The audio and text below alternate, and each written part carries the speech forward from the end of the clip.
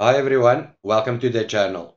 Today I would like to show you GPT Pilot and how to install this on Windows correctly using the VS Code extension. GPT Pilot is an AI coding assistant like many covered on the channel. It's reminiscent of Meta GPT in that it applies project and documentation logic to the development process, and this I like. GPT Pilot allows you to build full-stack applications in multiple languages or development frameworks. As a benchmark, I test most of these AI coding assistants with the Snake Game challenge. GPT Pilot came out tops. Have a look at the Snake Game with full game logic implemented. This was very impressive. Let's set up GPT Pilot on a PC, and afterwards I will take you through the Snake Game's development.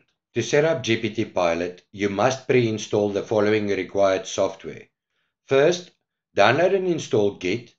You can install Git and accept all the defaults. Then download the latest Python, and when the installer launches, make sure you select this checkbox to add Python to your path. And lastly, download and install VS Code. This is going to be our interface into GPT Pilot. Those are the minimum required software you must have to continue. If you are going to do serious development work, then at this point you also want to install your dev tools like Node, compilers, Visual Studio and its supported tools, and that will unleash the full potential of GPT Pilot. With everything installed, open VS Code, click on the extensions icon, and in the search window, type GPT-Pilot. Select and install the GPT Pilot extension. Wait for it to pop up on the left-hand side. Click on the GPT Pilot extension icon, but before you open it, let's first create a project folder for GPT Pilot on the local PC.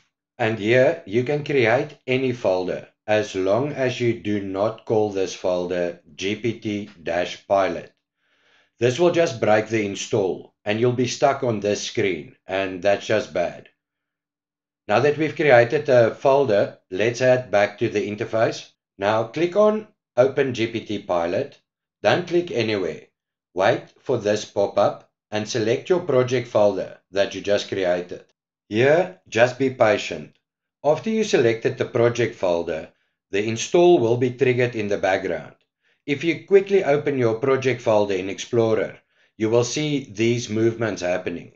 Now back in the interface, you can basically sit on this screen until you receive this pop-up.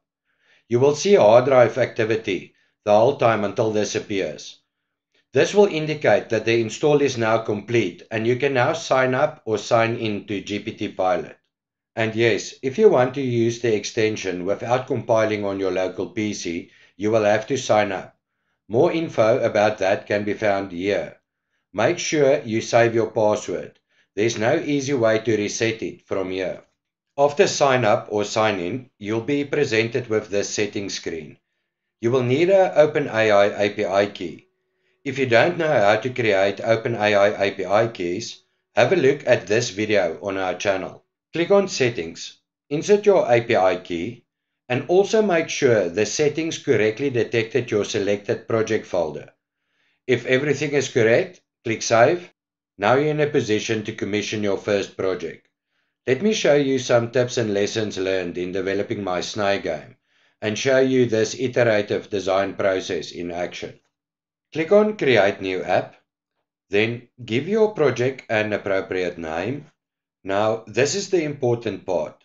You want to be as specific as possible with the prompt used to formulate the program. Now in my case, the prompt reads, create the snake game. The snake must be green. The snake must be controlled by the arrows on the keyboard. The snake must have food. If the snake eats a food item, the food item disappears and is replaced with a new food item on a random location on the screen. The food item must be red in color.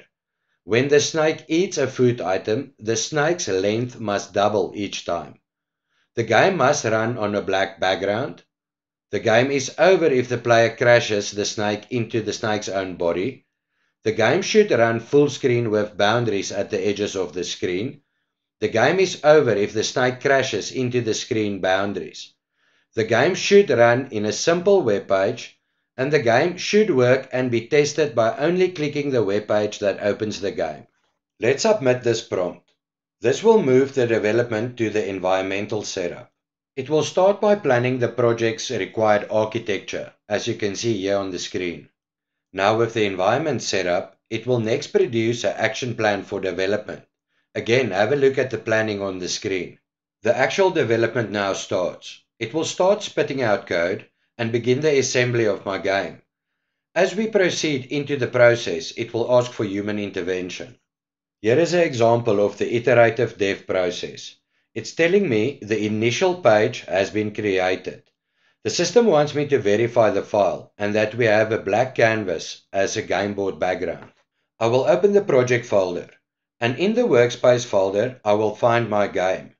When opening the file, I can confirm the game background. Everything looks good and on track. Let's ask the system to proceed with the development. And after producing lots more code, it's asking me to verify progress. It's asking me to open the file again and verify that we have a snake and that we have food on the screen. And have a look at this, we almost have a working game already. Everything is looking on track and to expectation. And the system will continue with this process until we end up with a final working product. And when your program is complete, GPT Pilot offers the ability to open that project again and make changes. This is super handy for extensive task or development work that will take too much time to finish in a single sitting. This feature allows you to edit finalized projects or to continue from where you stopped last in a project. And hopefully this covers the basics of installing and developing with GPT Pilot. I hope you found value in this video. If you did, consider giving us a thumbs up, leaving a comment or subscribing to our channel. And please keep an eye on our channel for future AI and technology videos.